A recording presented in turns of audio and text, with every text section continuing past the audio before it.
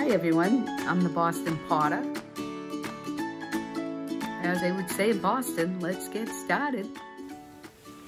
Hi everyone, this is a video. I'm going to show you a quick video of how to do some backgrounds. Just, you know, something that you can use as a background that isn't so plain. So, and it's a little technique. This one I'm going to show you. This here, this first tile, this is a it's just a bisque tile, and it's covered with green acres. I know it doesn't look like green acres because green acres is very dark in the bottle, but when it dries like this until it's fired. So I'm going to take, because this is a lot lighter, this key lime pie, and I'm going to squeeze some key lime pie out here. And now I'm going to put this on. I'm just going to show you one background that's very simple to do. So I'm going to cover it with this key lime pie. Now, in order to do that, you got to cover it kind of thick. You got to put it on thick, and because you want it to stay wet. You want it to stay wet when you do this, otherwise it doesn't work very well. So before it dries, so if you put it on kind of heavy, it will dry quicker.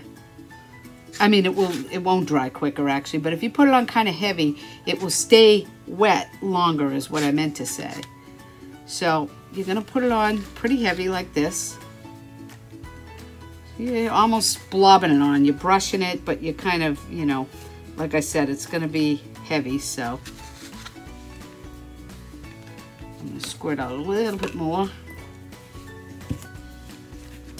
So now this is a background that kind of looks neat that you can do with a comb, which is sort of like this one. It has the little edges on it.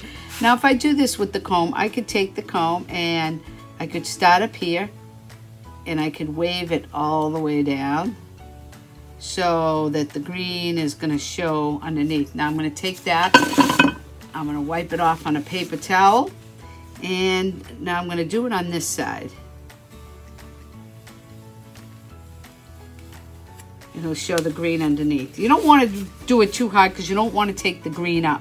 Now you will see the green underneath here. It's going to be shades of green. Now if you don't have a comb, I mean you don't have one of those combs, you can use this little, just a pick. And now on the, I'm going to go across this way now on here with the pick. And I'm going to go straight instead of, and I'm going to go right through that other side just to show you this. So as you can see, it's making a different design over here. So these are just different ways you can just make a background and kind of make it a little bit fancier than just a plain. Now, if you want, you can write something down the center. You see how easy that is, and you see what this did over here just by going over those other lines. So just using different tools to just go across, and when you see it like this, it makes you want to do it again. Like now I want to just go down here, just because you just want to keep going with it. But anyway, this is what you do. I'll fire it and show you what it looks like fired, because you're going to see underneath that you'll have different shades of green. But like I said, you got to do it while it's still wet, so you can't wait till it starts to dry and then do it. Like it's already drying now in some areas, then it won't go through as good. It's a lot easier to do when it's wet.